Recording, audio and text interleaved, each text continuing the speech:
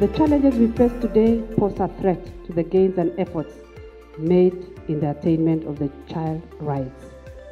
The disintegration of traditional values, the contemporary challenges to families, the climate change impacts, which have deepened the levels of poverty and vulnerability, exposing children to more harm and deprivation, technological impacts that have come with uncontrolled information to children and online abuse, among others, require that we must shift our concept of programs to make them more adaptive to the needs of our children.